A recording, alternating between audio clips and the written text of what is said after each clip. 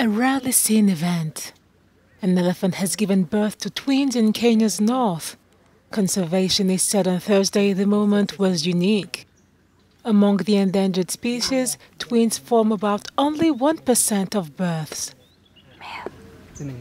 The days-old calf was seen getting accustomed to their savanna surroundings with a doting mother and an older sibling.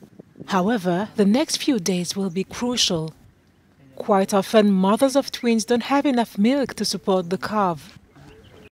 The founder of the Kenyan NGO Save the Elephants has his fingers crossed.